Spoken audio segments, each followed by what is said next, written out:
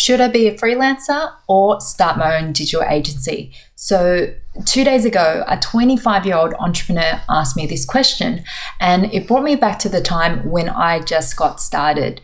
It was late 2008. The global financial crisis had just hit, and I had just left my job at a bank. So great timing, right?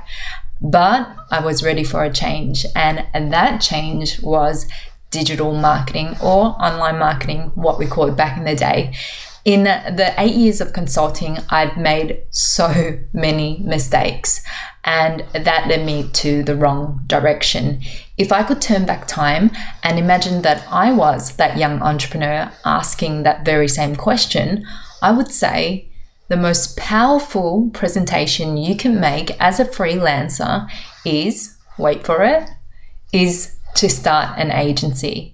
An agency allows you to create brand value, intrinsic value that goes beyond your last gig. And as a freelancer, you might get a sense of control over the projects you want to work on, but it's a feast or famine cycle that's easy to get stuck in. Now, instead of thinking of whether you should be a freelancer or start your own agency, the core thing to think about is finding your niche or your niche, whichever way you want to call it.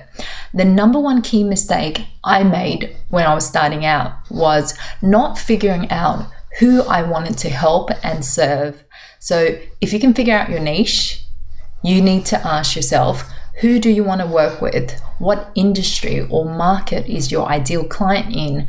And do you have any knowledge or experience in that industry that you can truly add value to? It is noisy out there. You're not another me too. So be specific with who you want to help, instead of saying yes to every client that comes your way. For example, your agency helps retailers set up e-commerce solutions with marketing automation. That's specific.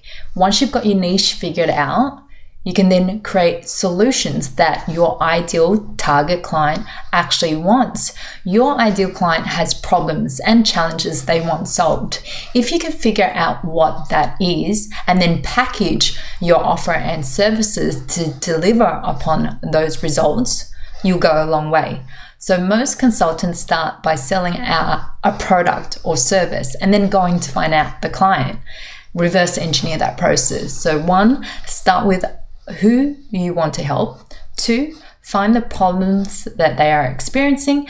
And 3, create valuable solutions that deliver those results. So let me know what you think. Leave comments on what you wish you knew when you were starting out.